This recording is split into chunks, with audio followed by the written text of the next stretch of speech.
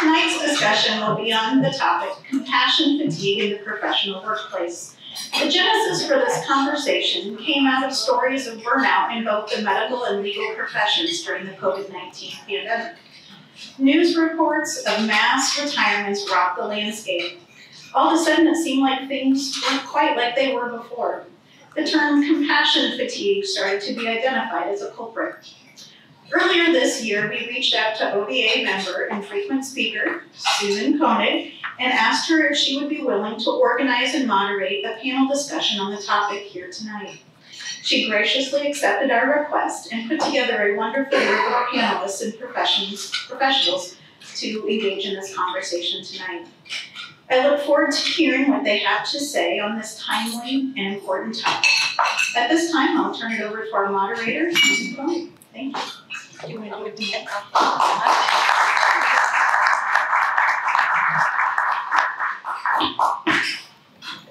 I'm just going to keep the microphone here because what we're going to have tonight is a conversation. So I echo all of the thank yous, and especially to our panelists and to Carol Wayne, who is really my partner in making this happen here tonight. So I am really thrilled at the depth of life experience and professional experience of our panelists here tonight. Not only will you hear from people who are trained to help us understand what compassion fatigue is, because there are many in the room for whom this is the first time they've really been introduced to the term. And you'll see that they have life experience and stories that will help you understand why in a community of lawyers and doctors and professionals in our fields, it's critical that we understand this topic. So if I may start with introductions to my immediate left, Theis, who is a licensed independent mental health practitioner who's worked in the mental health field for over 15 years. She's the co-founder of Omaha Therapy and Arts Collaborative, and Jay is specialized in training in trauma-focused cognitive behavioral therapy, EMDR, and compassion fatigue. She's certified both as a trauma professional and a compassion fatigue educator. Welcome, Jay. Next, to her left is Astrid Munn. Astrid is a lead attorney at the Immigrant Legal Center, where she represents clients who survived violent crimes, domestic violence, and severe forms of trafficking. She's an adjunct law professor at the University of Nebraska College of Law, a former personal injury attorney, and an advocate for diversity, equity, and inclusion, including mentoring first-generation college students. Thank you, Astrid, for being here. And then finally, we have Dr. William Lydiatt, who is a fellowship-trained head and neck surgical oncologist. He has a deep interest in improving the quality of life and reducing depression among patients dealing with head and neck cancers, which is his area of expertise. Bill is the recipient of the Distinguished Service Award from the American Head and Neck Society and professor at Creighton University School of Medicine. How about a round of applause for our panelists?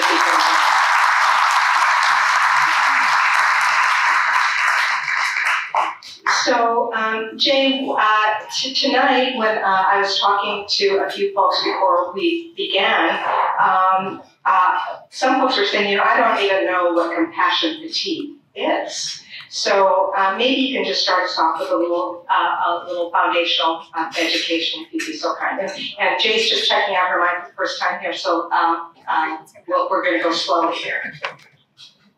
Okay, everyone hear me okay? Yeah. Great. Hello, everybody. So nice to see you. So compassion fatigue is a term that's very au courant. Louder? Are you okay? In the mental health field now, but I think it's finding its way into the medical and now the legal field and becoming a little bit more well known. It's also known as the cost of caring, and it's essentially a condition that occurs when there is an erosion in our ability to be engaged, to be empathetic, and to be compassionate with the clients and the patients that we work with as a result of our exposure to secondary traumatic stress, which is essentially the stories that we witness from our clients, from our patients, from their families, as we hear their traumatic stories and experiences ourselves. This is something that it changes us over time. The first time I ever heard about compassion fatigue was in 2012, and I was working as a hospice social worker and grief and loss counselor at a hospice agency here in Omaha. And that particular year, we had a younger client who had a very aggressive form of brain cancer. And so I worked with this client and her husband from home care through palliative care and then into hospice. And then after she passed, I provided grief and loss counseling to her husband. And around that time, I also started noticing that I was kind of like, I've been cut off, so I started noticing that I was spending more time in the office doing paperwork, which none of you know me, but that's totally not my jam. And I was like, this is really weird. Why am I doing paperwork instead of seeing my clients? And so as I reflected a little bit about this, what I realized is that the majority of the individuals that were coming onto hospice were going to die. We were going to lose them. And as a grief and loss counselor with the families, the one thing that they really needed that I was never going to be able to accomplish was to bring their loved ones back to them. And I was overwhelmed with my inability to be effective with these families and with these clients. And so around the same time, a fellow Canadian, Françoise Mathieu, came to present on compassion fatigue. And I attended that first training in 2012. And then I wanted to bring it to everybody because at that time I was working with teams of nurses and doctors and interdisciplinary teams, and they all needed to know about compassion fatigue. So I just got completely immersed in it. There's, I think, a little bit that we take from every louder, closer. Okay. It sounds really loud to me, so I just don't want to be overwhelming. And if I break out the song, it's going to be really obnoxious. So I feel like every family and every client that I interact with, when I hear their stories, it leaves kind of like a residue on me. And after 5 clients or 500 or 5,000, that residue really, it gets heavy, right? And we start to feel the impact of it if we don't do something to process it. In her book, Rachel Naomi Raymond, she said the expectation that we can be immersed in suffering and loss daily and not be impacted by it is as unrealistic as expecting to walk through water without getting wet. We cannot be immune to compassion fatigue. We can manage it, but we will all come into contact with it. So Jane, thank you for helping us to see what it is that we're going to be exploring here tonight. And for those of you in the room who say, well, I don't work with dying people, and maybe I don't even work with people with trauma. I'd like to hear from you, Astrid and Bill. Why should we care about compassion fatigue if we're not a frontline worker? We're not dealing with death and dying and such, or even serious health diagnoses. Why does this topic matter to the people in this room here tonight? I can answer. Is it on now? Yes. It should matter to all practitioners, legal and medical, because compassion fatigue affects our ability to serve our clients and patients.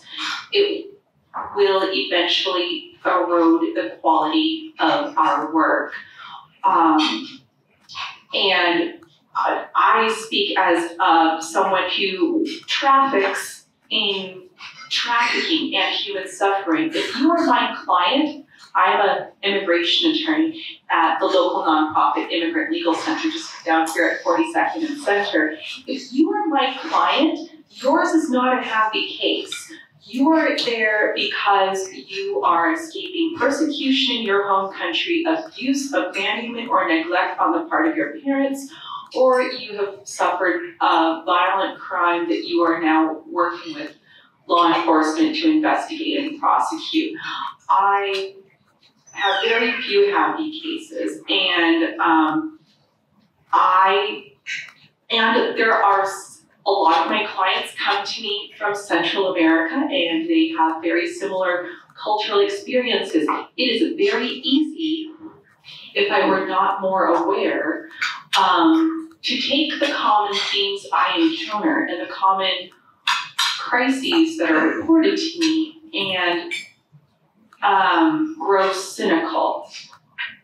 If I just continue to let the stories accumulate and wear down on me, I could see very easily how I could, that could backslide into some burnout and into some cynicism and just turning my clients into tropes that as they come through the door, I'm just like, oh, you're another person with HIV from Honduras escaping persecution from your village, and I'm just rubber stamping my way through the day.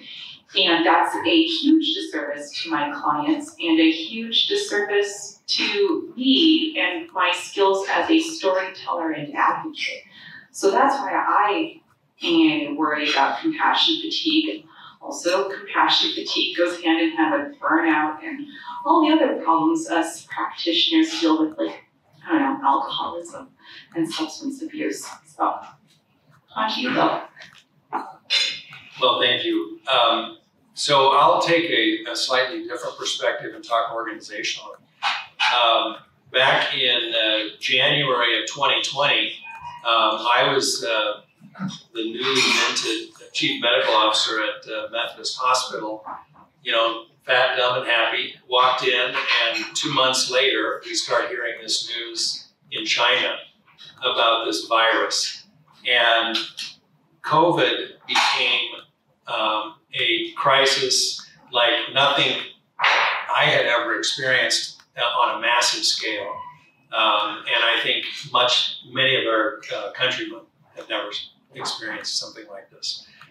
And what I had the opportunity to see is how the multiple layers of the organization were affected by compassion fatigue and stress. But it was a very slow and long process. So when we first heard about the virus, we made all our plans. We started talking about, Lindsay and John will remember, we started talking about being on, you know, what has been labeled death panels, but trying to basically resource limitation panels where you would be called, you'd be on call, and you'd get called in if we didn't have a ventilator, and how are we going to manage this? How are we going to make that decision? But what we found was that the first wave was actually rather small. It took a long time coming, and when it did come, it wasn't overwhelming. But the second wave was overwhelming. And the people at the tip of the spear, the nurses, the respiratory therapists, the pulmonary doctors, the internists, the hospitalists, they're all in the hospital, the ED, the people in primary care seeing patients. They were faced with multiple uncertainties. And then you add on that, what I would say is a crisis of collegiality in our country. And we faced people coming in, spitting and denying that this was a virus, that it was some kind of ploy. And they had to still maintain their compassion for these individuals who literally would be gasping for breath, denying, and dying. And it affected them in ways that I don't think we even yet understand and have seen the implications fully of. But it also affected the managers in trying to manage. What do you do? How do you help someone who's overwhelmed? You can't give more people. We didn't have people. We didn't have enough equipment in certain areas. At varying times, we didn't have drugs, we didn't have gloves, we didn't have masks, we didn't have ventilators. All of those things were in some kind of relatively shorter supply. Now, we were fortunate here in Omaha. We hit the brink, but we never went over it. We never hit a true full-blown crisis level of care. But we did on individual cases and in individual rooms in the ICU where the nurses and the respiratory therapists were just spent. They had nothing left to give, and the managers were spent. And I would say that we've probably lost as many managers as we've lost frontline workers because it was so hard and so stressful, and they ran out of compassion because the nurse was giving compassion and loving the patient. The managers were trying to give them compassion and loving their staff, but there wasn't anybody left, and so they would go home and no one really could fully help and understand. So I think it matters to all of us because the web of connection is so close and so interconnected with the people we interact with on a daily basis that we need to have an awareness for what compassion fatigue is and for how it can become manifest. And it's something that's varied. It's like anything in life. You can take so much, but you get a breaking point, and there are things that make it worse and things that make it better. And I look for Jay to give us, I'm sure, some advice on those things. Bill, I love that you speak to the web of connection. There are people in this room who weren't working in a medical setting where COVID was having a major impact, and there are people, doing mergers and acquisition law who are maybe going, well, yeah, why do I need to be thinking about this? So, how might there be? How might we recognize compassion fatigue that we can't see? Like, how would we even know? Maybe Jay, you can start us off by talking about what are some of the symptoms of compassion fatigue, because maybe it's occurring in places that is it possible to occur in places we don't know that it exists? Yeah, absolutely. I think with compassion fatigue, it can look a lot different for everybody, but generally we see physical symptoms, we see emotional symptoms, and we see behavioral symptoms. So physical symptoms are things like, we all have our friends who everything causes a gut issue with them. We carry our anxiety in our gut. And we know there's a lot of cardiovascular issues that can come from that constant chronic stress with being overwhelmed. We go into that fight or flight mode, so our heart rate's constantly increased. We're constantly having these additional hormones being dumped into our body that are not meant to rage there for so long. And I think that's one of the things with COVID that we were talking about is, it's resolved to a place that feels manageable, but now we're seeing this huge mental health wave come after the medical side of it has sort of become mastered. And I think part of that is people coped for so long in this, fight or flight mode to just get through it, that at some point those resources dissolve. And then we see, this is where we're seeing all this mental health fatigue show up in a lot of our organizations. So there's those physical symptoms that we notice. Emotionally, people become irritable, grumpy, withdrawn is a big one when we talk about that web of connection. One of the things that we see that's one of both the greatest risk factors and the protective factors is connection. So one of the first things that happens for people who are compassion fatigued is they begin to withdraw, right? Because we think, okay, if I cut out lunch and I work 30 more minutes, or if I don't go to coffee, I can get more done, I can maybe get caught up. But that withdrawal from connection also cuts off a really protective factor for us in our agencies and our organizations. So we see a lot of those kinds of emotional changes. We see family relationships being impacted. We don't have as much resilience once we walk in the door. I always know as I approach the door at home, and I've got my 2 German Shepherds running towards me and my 2 teenage boys running towards me, whether or not I've done enough to cleanse myself of my day, to be able to walk in and be present for my kiddos at home. There's a funny story about a nurse who brought her daughter to a 13-year-old to take your child to work day. So the daughter came with her and kind of followed her around her day and saw what happened. And at the end of the day, they're driving home, and the mom says to her, well, you know, what did you think about that? What did you learn today at work? And her 13-year-old looks at her and says, I learned that you're a whole lot nicer at work than you are at home. You know, so we give all this energy, but at some point we're going to run out of reserves to give to the people that are really the most important to us, which are our partners and our fur babies and our children. And the last one is behavioral symptoms. So, you know, we talked a little bit about substance abuse. There's a lot of numbing that occurs, whether it's death by chocolate or death by vodka, you know, whatever sort of calms that stress that's happening all of the time. We see a lot more withdrawal again, a lot more conflict, and then we also see people not making as good decisions, right? Because when we're in fight or flight, we're not using our really good calm thinking brain. We're making decisions on the fly. So that's the other reason I think that it's really important for us to care about compassion fatigue, is that ethical care requires that we are present and that we are not fatigued when we're making these decisions.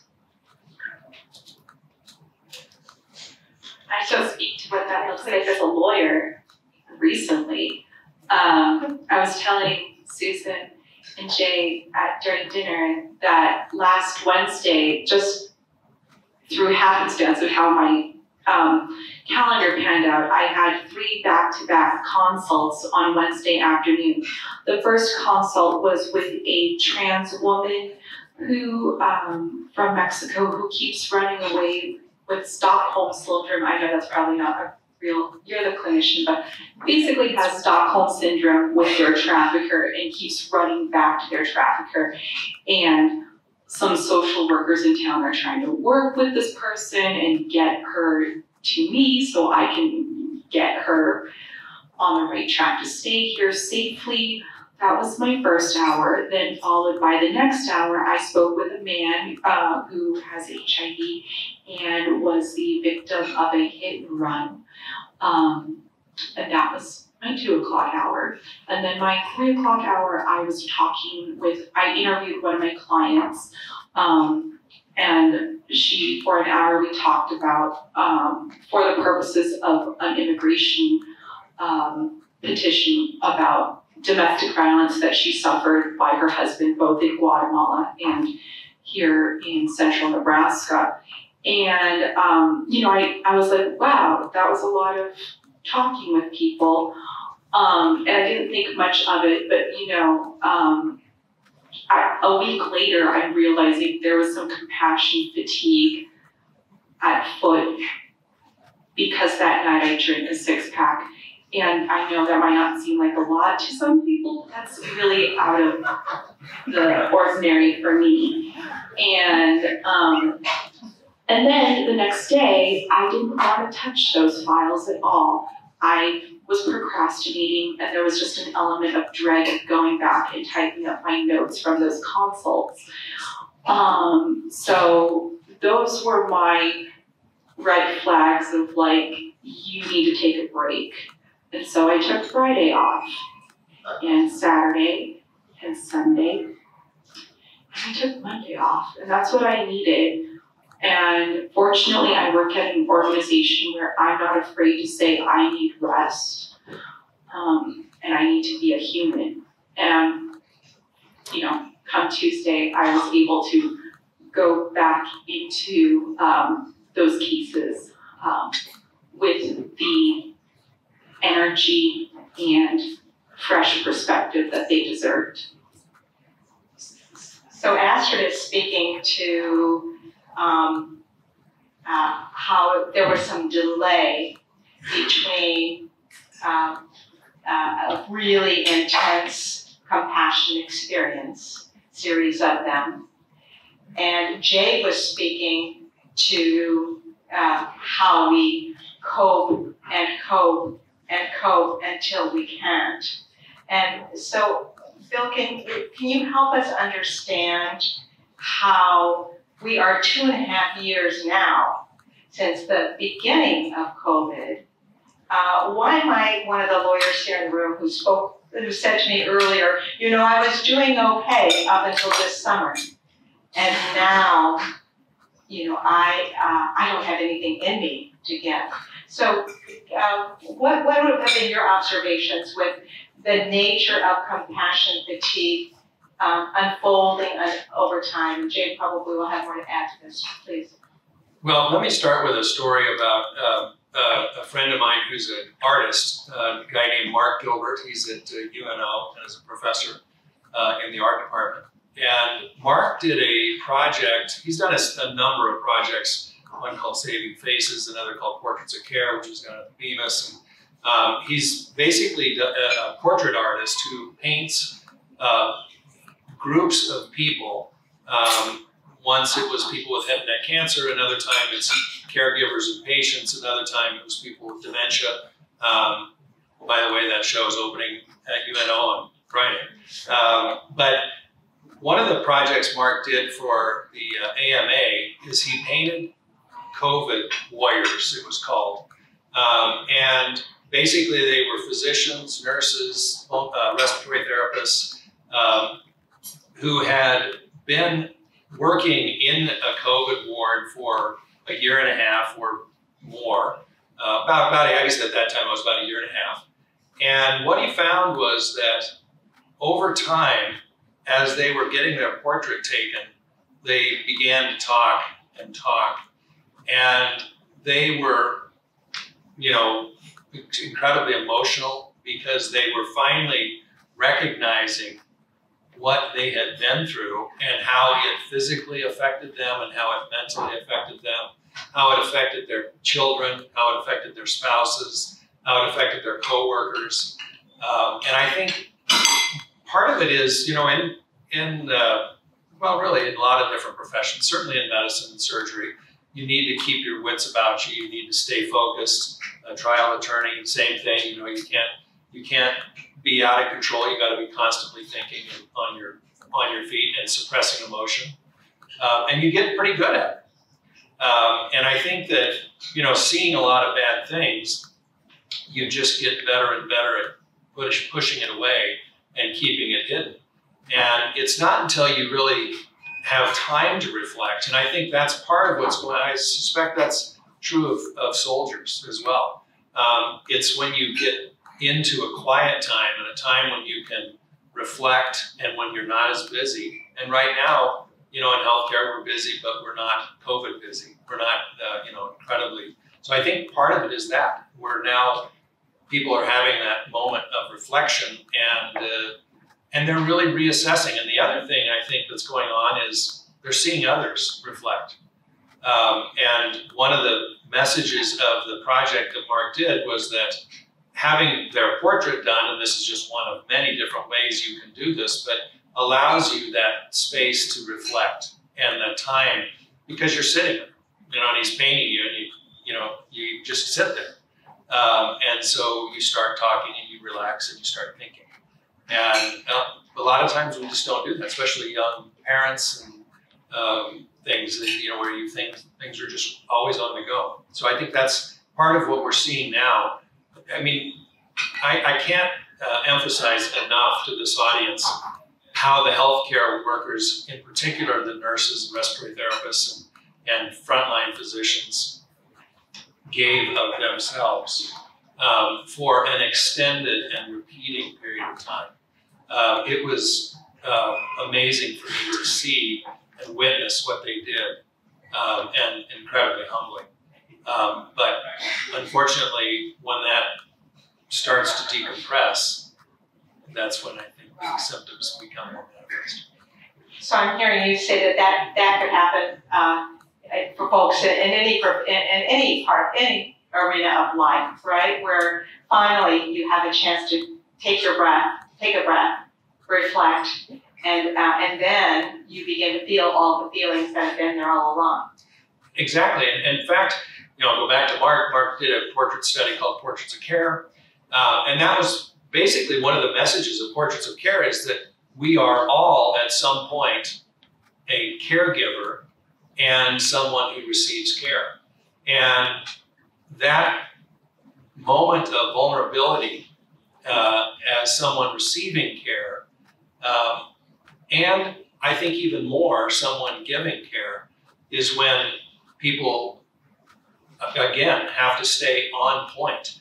I did a study of prevention of depression, and I heard repeatedly, head and neck cancer is about 2 to 1 males, maybe 3 to 1 males. So most of the people in the study were males. We gave them an antidepressant to prevent depression. But what I would find is that the caregiver was the one that said, look, I'm the one that needs it. And they would tell their story of, I'm the one watching him in pain. I'm the one watching him choking. I'm the one when he won't eat that's trying to get him to eat and feels guilty because they won't eat. And caregiving is something we all do to varying degrees, and we all will do, probably at a very heavy degree. So I think it's something that we all need to be mindful of, and something we all may experience at some point, because the worst thing in the world is you love someone and you're trying to help them, and then you're getting angry with them. And that moral and cognitive dissonance that's going on with you knowing this is not me, this is not the way I want to be known or act, but it's such a powerful draw that you're sucked in, and it just happens. Yes, I'm picturing, that young professional who is sleep deprived from caring for an infant and has a toddler and has to be at work the next day, and when they can observe that they're not being their best self with the people who are precious to them, it might be a sign, right, that it's time to be taking care of themselves. So, Astrid, you talked about being in a workplace that has a culture where it's understood that it's critical that people take care of themselves so that they can be sustainable in the work that they're doing. So I'd like to hear from really any of the panelists here on what's the role of the workplace culture in supporting the care that's needed when we're facing compassion fatigue. I guess I can start off by just speaking to my experiences very broadly. Before I came to Immigrant Legal Center, I was in the private sector, both in the DC, Baltimore area and in Western Nebraska. And it was certainly I was doing immigration law on the East Coast and personal injury law out West. I was once again trafficking in people's, tragic stories that resulted in deportation lawsuits or medical malpractice lawsuits. I don't know if that's the crowd for that, though. Anyway. And so I think there was just a culture of work hard, play hard, of, that story made you sad. Here's a tumbler of whiskey. You're a big girl. This is how, push it down with some brown kind of thing. And that was kind of the culture I, cut my teeth in. And it wasn't that really can't work in the nonprofit sector where you're not getting giant bonuses at the end of the year based on how many billable hours you cranked out. In the end, you're really doing this work because you want to have deep, sustainable impact to make our communities in Nebraska a more welcoming place to immigrants. You're not going to get there by working hard and then playing hard. You're going to get there by working hard and resting hard. And so, recently, always, I think Immigrant Legal Center has tried to be welcoming and supporting work-life balance, especially for working parents. But more recently, they're taking more additional measures, including unlimited paid time off, so people don't have to worry about scrimping and saving their vacation time and then end up using the vacation time to go get their oil changed or something. They feel free to take the time they need to take care of personal matters, family matters, and then just rest. And you think, oh my gosh, isn't that just anarchy now? But no, as far as I know, no one's abusing it. And I think if there's anything that speaks to its efficacy is that we keep getting more funding and we keep growing. So that's Immigrant Legal Center. One of the things that you said earlier too, you were talking about the stacking of your clients. And I think that that's something that we can try to do is manage our workload by not putting all of our most traumatized clients or most difficult clients in the same time frame, giving ourselves breaks. In a perfect world, we could all work part-time. That's supposed to be one of the greatest factors that mitigates compassion fatigue, but I don't think that that's a reality for everyone. The other thing that I've done a lot of work in over the last couple of years is reflective practice, consultation, and supervision through UNL. And essentially, what we were talking about earlier is how when we're sitting with somebody, these stories come out. And really, that's what therapy is about, right? I say what's on my mind and in my heart to another person.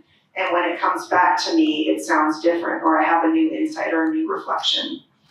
And reflective practice is really about that for professionals, that we do our best work when we are holding the space for our clients.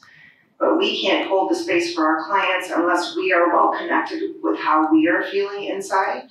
And so it gives us an opportunity to sort of, like I say, unravel the spaghetti noodles in a safe space so that when we go back, we're ready to connect with our clients or with our patients. So I think reflective practice supervision or meeting with other people in your organization is another really healthy way to manage compassion fatigue. Jay, can you say a little bit more about what is, if I'm at the office, I'm at work, and I want to be that space, be that place where people can be in my presence and have what they need to feel supported, cared for, so forth. What does that look like? Can you say a little bit more about that? I'll see if I can condense that into a short snippet. The first thing is to connect with where you are at emotionally, if you can, and take a couple of breaths and center yourself. We've all had that reaction of we're already kind of up here and then somebody cuts us off when we're driving, and then we just like, all these things come out of your mouth that you didn't even know you could say. So when we are providing a safe space for somebody else, the first thing is that we want to center ourselves and kind of say, okay, where am I at? Can I take a few breaths? Can I be ready to receive this person? The other thing is that we want to meet people with where they're at. So if somebody's coming in with all these feelings and I start going on the to-do list of what they need to do next, we're not in the same place, right? I need to join them in their feelings and help validate that before we can move into doing. Or maybe someone's in doing and the last thing they want to do is talk about what they're feeling. So kind of trying to get a sense of where that person is at and join them and then support them as they move through problem solving. So what advice would you have for this room full of experts? Because we all make our living with people coming to us and expecting us to have answers and do something. So how do we have the both and? Can you I know I put you on the spot here, but can you help us with that? Because our mindset is, this is what I went to law school for, this is what I went to medical school for, so that when people come to me, I can do something. And I'm hearing you say that there's something that happens before the doing, and I suspect that's probably the being. So can you say a little bit more about that? I can, and we actually have a term for that. We're called the fixers because people come to us and we're going to fix that problem, damn it.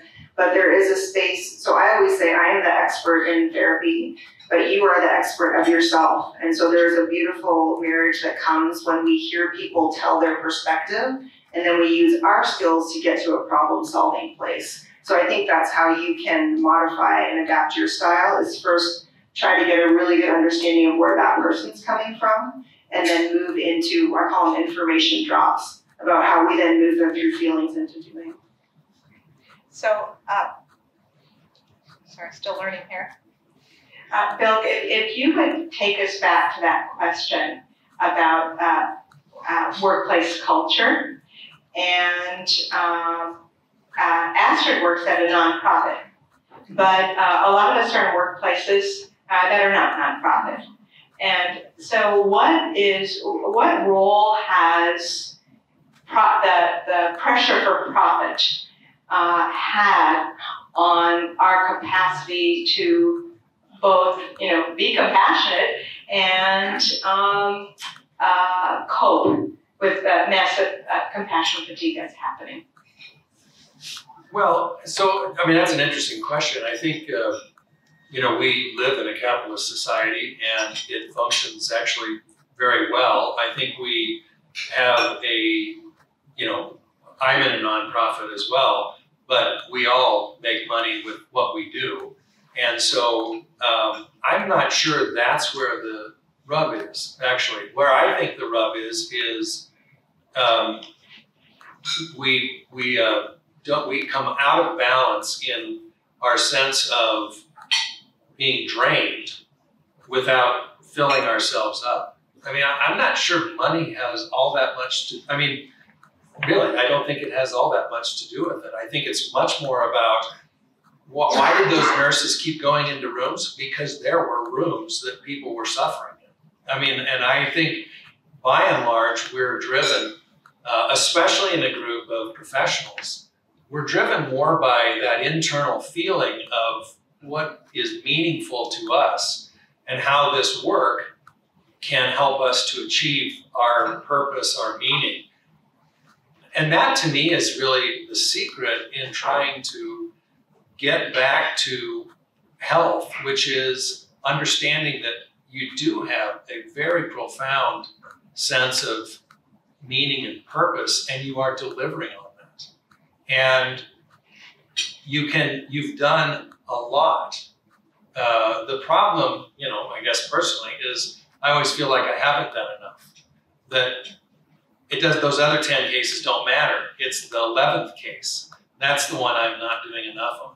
And I think, so I'm giving advice that I don't listen to. But I think that the answer is we have to understand that we have to and be in touch with our sense of meaning and fulfillment. And that can be through reflective writing. That can be through walking and just thinking. That can be through getting a portrait done. That can be through a lot of different, playing music or, other things that you may enjoy doing or that give you that space. But I think reflecting on what you do and who you've helped.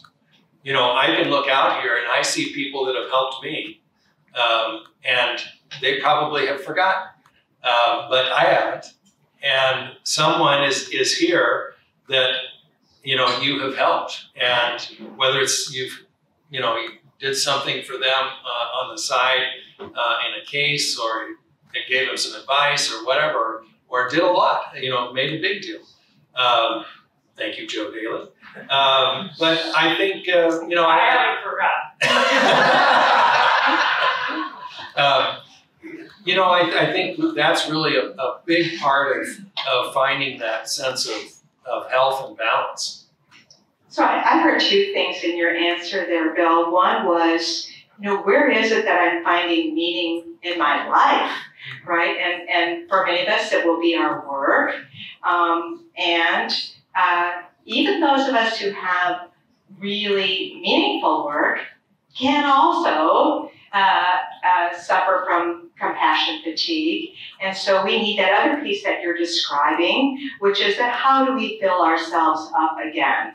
So Jay, I'm going to turn to you here to talk to us about, in this reality where we're care providers, or we're professionals where we're vulnerable to compassion fatigue, or we're in systems which make it difficult for us to have the time for reflection or self-care.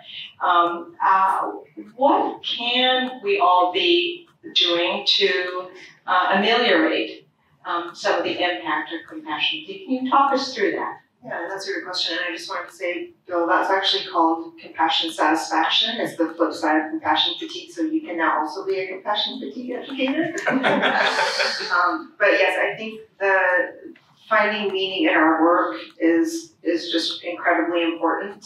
I have a folder in my email and in my office where I put cards or letters or stories. I recently came across a person that I worked with in foster care for years, who is now in the legal field and highly successful after a very traumatic life experience. And so I always say they're like pearls on my necklace, or however you want to call that. These are the snapshots of what I have done over my career.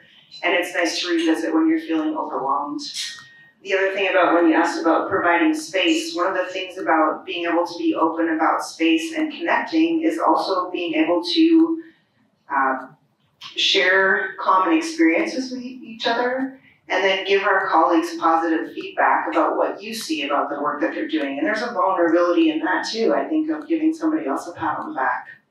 And I think in our personal lives, we need to find ways of connecting with our family, with our friends.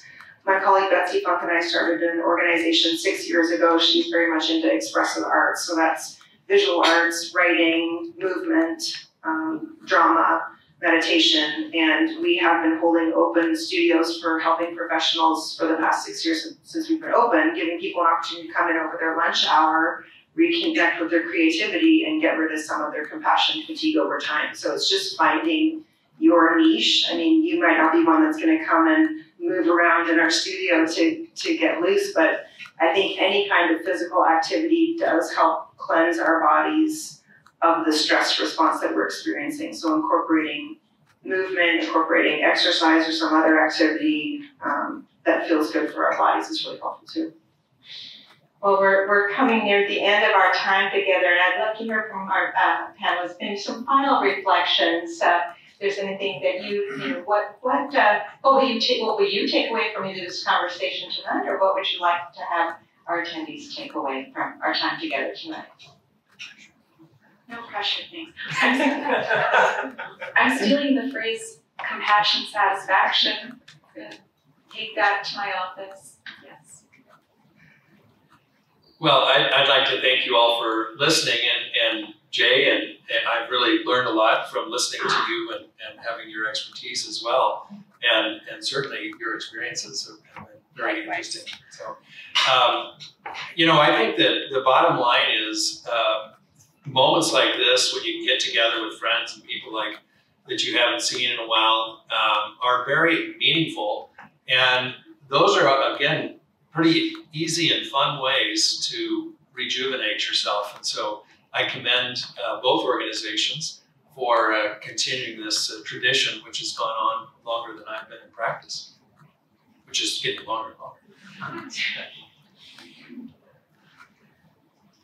I feel grateful. We were picking out our, what do you call those words? Qualities. Yes, qualities earlier, your words that you wanted to focus on for tonight, and I didn't have one at the time, but looking around the room, I feel really grateful that this many people had an opportunity to kind of think about this as a topic today, and maybe we'll carry a nugget of that back with you to your work. I'm really big on the ripples in the pond. I feel like I work with one person, but at some point in their life, they're going to impact a bunch of people, and that feels much bigger than just me. And I guess the other thing is that I hope you go back to your workplaces and tell somebody else that they're amazing this next week too.